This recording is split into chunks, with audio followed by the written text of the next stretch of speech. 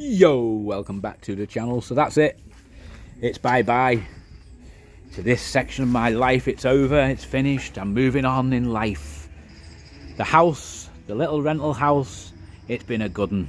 How much was it? €90 a month. €90 a month to live in one of the best African islands. Little paradise island. In one of the best areas as well of the island. Like, it's amazing, like, how cheap it is, this house. But had his little problems, but not so many.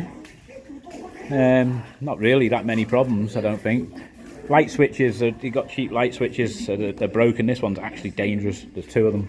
I need to replace them, really, seeing as I'm moving out.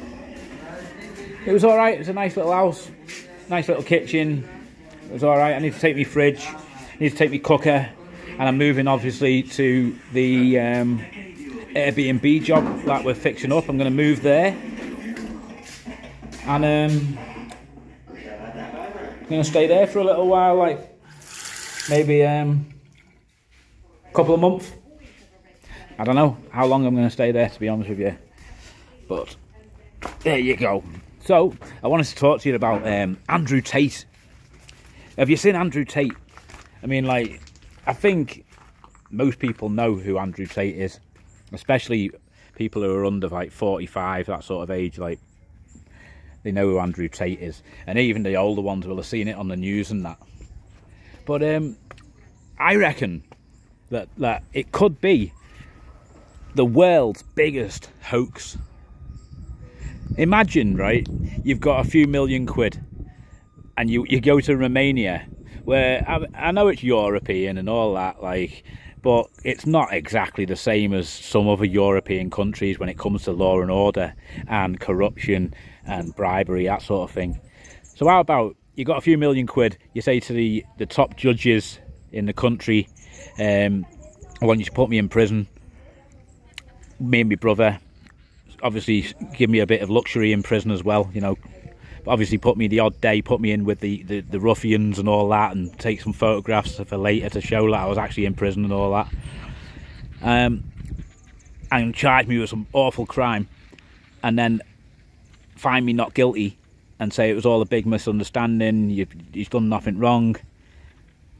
I get all my stuff back, and everybody in the world knows who Andrew Tate is, and all of a sudden I'm one of the biggest personalities, not with just 16, 15, 13-year-olds, but with, like, everybody loves me.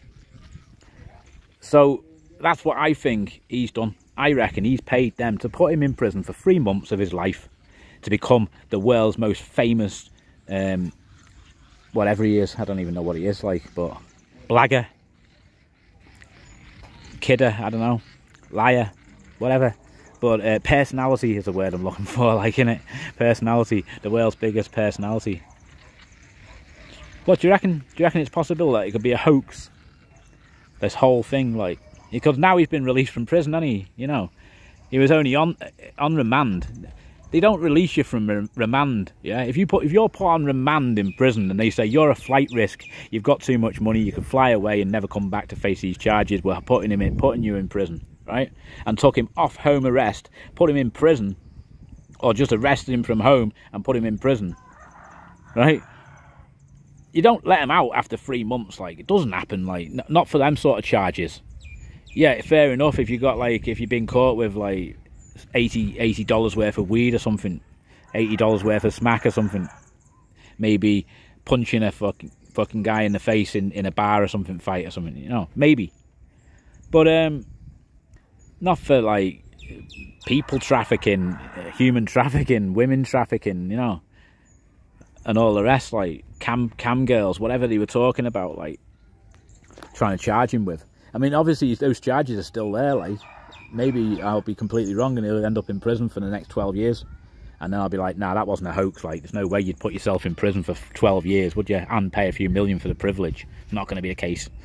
But there you go, that's today's little thinking, like, yep, so I'm moving, that's it, I'm going to the Airbnb, and I'm going to live there, and hopefully get it all lovely, and then maybe try buy it off the woman, if I can buy it off her.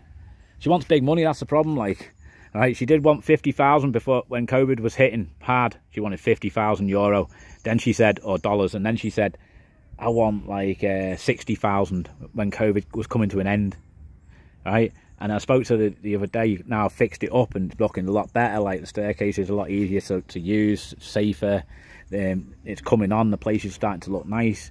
She said, 80,000. And I'm like, you what? What do you mean 80,000? That's a lot of money, that, like, madam. That's a lot of money. So I need to talk to her and try and get a deal. Obviously, I'll get a deal eventually. If I want it, I'll get it. Simple as that. Because it's even at 80,000, it's cheap. Yeah? Because it's worth... I shouldn't really be selling you this on video, like. But it's worth... I reckon it's worth 150,000. So say it's only worth 135,000, and I buy it for 75 or 80. There you go. You can do the maths on that. What's that? 55,000, 60,000 profit direct by doing nothing. That's nice money, like. Buy myself a Land Cruiser with that. Go on holiday around the world trip on a nice, beautiful boat. Could do anything. But I probably won't even be selling it. I want to develop that. I want to develop the downstairs into 2 more apartments. So I've got a 4-bedroom apartment, a 2-bedroom apartment, another 2-bedroom apartment. I want to buy next door as well. Their little plot of land, which is tiny, but it's big enough to put a swimming pool. And I'll have my own swimming pool, just like this one here. But this is it's only like 2 inches deep.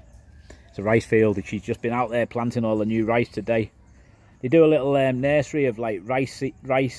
They put like loads of them in, and then they pull them all out and then spread them out like this and replant them. She's got rice here that's not ready yet. She's got rice here that's getting started off. She's got it going on, this woman, like, lives in a little house at the end. Nice little life. Nice day today, nice and warm, nice and sunny. It's all right. I hope the rains have stopped. I really do. I don't know. I've never lived in the north of Madagascar apart from Diego. I lived there for a bit and I've seen the rainy season there. But I'm hoping here it's gonna dry up now, and we're gonna get some beautiful days where the temperature goes down a little bit and the rain stop, and it'll be really, really nice. There you go. That's it for this video. Thanks for watching. Give us a like, give us a sub from Nosy Bay Island, Madagascar.